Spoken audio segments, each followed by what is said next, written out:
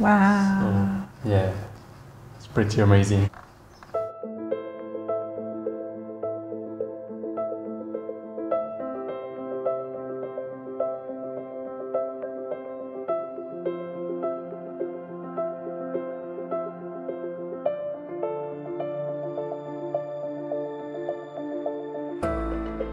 Heritage protection in Laos is a real issue for the development of the country,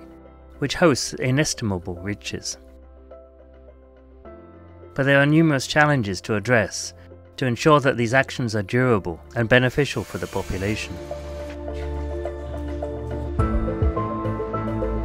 ประชาชนคนที่อาศัยอยู่ในจำปาสักเนาะฉะนั้นแน่นอนว่ามันก็ย้อนความบ่เข้าใจของประชาชนอาจจะมีการทำลายหรือว่าความบ่เข้าใจในความหมายความสำคัญอันยอดยิ่งของวัตถุโบราณมีการทำลายการยังเกิดขึ้นเนาะว่าการขี้ลักงัดแงะเนาะความยุ่งยากเนาะในการพัฒนาการท่องเที่ยวและการปกปักรักษาคุ้มครองมรดกสถานโบราณของพวกเฮานี่แน่นอนว่ามันมีความยุ่งยากเนาะเพื่อเฮาสิเฮ็ดวิธีแนวใดเพื่อเฮ็ดให้ In order to protect a historical site, the first essential step is to establish an inventory of its riches, including those that are still unknown or inaccessible. This is one of the objectives of the CHAMPA project, financed by AFD and partially implemented by the École Française d'Extrême-Orient, the EFEO, at two sites, the UNESCO World Heritage Site, Vat Phu, Champasak, and another archaeological site in Savannakhet Province. In order to gain better knowledge of these sites, the EFEO is deploying special technology, a survey using Lidar. Donc pour faire ce relevé de terrain, on va utiliser un Lidar. Un Lidar, qu'est-ce que c'est? C'est un rayon laser qui balaye le sol et qui est capable de mesurer et d'enregistrer avec une fréquence de 2 millions de points à la seconde les distances qui séparent le laser du sol.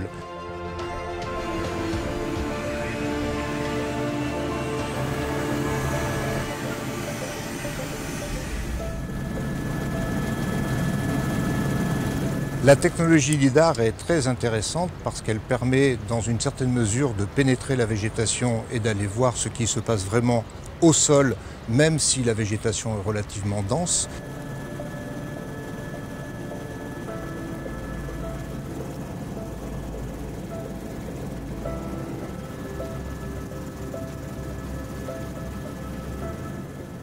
Et une fois que les prises de vue en hélicoptère sont terminées, nous récupérons des disques durs. Ces données LIDAR qu'on obtient, ça va être un nuage de points 3D. C'est 7 points au sol principalement qui vont intéresser les archéologues pour essayer de voir des anciennes structures sous la végétation. The data from the LIDAR will be processed in France, but the first results are already spectacular for the archaeologists on site. We can see here the first result, and we can zoom on the data. Wow. So, yeah. Pretty amazing. It just shows, even like this initial look at the data shows how complex this urban system was over 1,000 years ago. That actually looks like it's in the middle of a medieval period reservoir, or an Inquarian period reservoir. When you strip away the vegetation, the features just kind of pop out at you. They become so clear. This is so exciting. The landscape is littered with all of these Inquarian and pre-Inquarian features.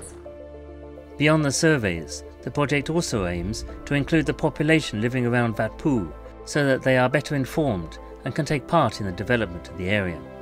โครงการจำปานี้ก็มีหลายนาเวียกที่จะเป็นการสุกยู่ส่งเสริมให้แก่ความรู้ความเข้าใจให้แก่ทุกภาคส่วนให้ดียิ่งขึ้นการสร้างตัวอย่างในการอนุรักษ์และการพัฒนาการท่องเที่ยวต่างๆนี่ล้วนแต่เป็นสิ่งปัจจัยพื้นฐานสิ่งที่เป็นปัจจัยพื้นฐานในการสุกยู่การอนุรักษ์มรดกโลกของพวกเราให้มีประสิทธิผลและในอีกแง่หนึ่งจะเป็นเพื่อเป็นรายรับให้แก่การปกปักรักษาบรรดาโครงสร้างพื้นที่มรดกนี้ให้ยืนยงคงอยู่ยาวนานเคียงคู่กับศาสตร์ลาวเฮาตลอดไป AFD has been accompanying the government of Laos for more than 20 years in the protection and enhancement of the cultural heritage.